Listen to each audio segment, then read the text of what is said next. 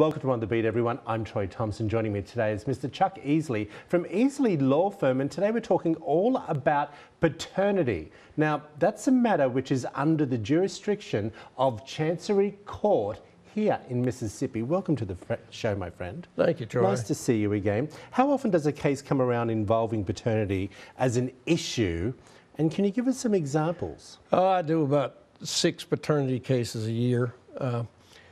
Usually, sometimes when in a divorce, the woman will claim that the father is the actual biological father, and the father is not the biological father. So they do a paternity test to show that if is he the father. The funny thing about paternity tests, it can't prove a man is a father. It can exclude him as a father. Hold on, you've thrown me now. What do you mean it can't prove? The test is never 100% saying the man is the father, but it can come up to like 98% that he's not the father. My goodness. So the judge accepts the exclusion part. Have you ever had to do one of these trials in front of a jury in regards to paternity? No. Chancery Court only allows jury trials in 2 situations, paternity and contesting wills, and I've never had one come up in front of a jury for paternity. Is there a time limit that they're in place here in the state of Mississippi when it comes to filing for paternity cases? No. Usually they're filed when the child's under 21 because it's about child support. But I've got a case right now, a state case, and man died, and 2 people have come forward, and they're claiming they're his children. And his wife says she don't know anything about those people. The only way they can prove that, since he's not on the birth certificate, is do a paternity test with him. Are we trying to find out the paternity because of child support payments or anything? What's the purpose of it?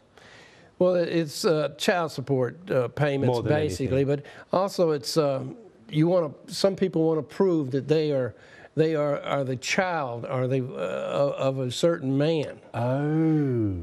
Basically, so they can inherit money. Oh, so this could go on. I could file suit feeling towards someone else who could be my potential father. That's correct. I had no idea.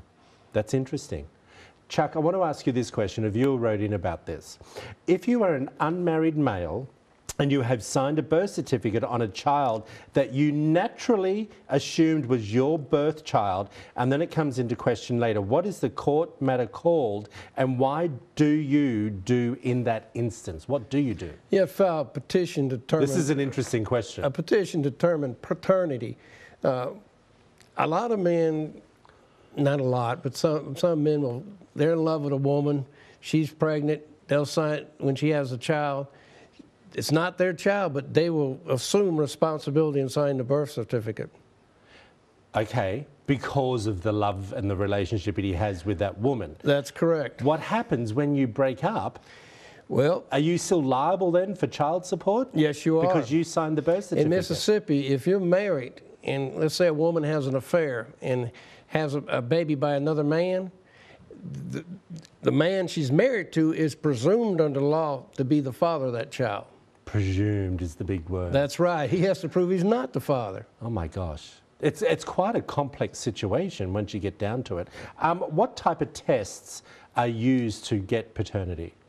Usually DNA, blood tests of different types. Hair follicle, things like that. Chuck, thank you so much. We really appreciate it. If you want to find out more information, there it all is up on the screen for you. Easley Law Firm is the place to go for family court matters. Back after this short break.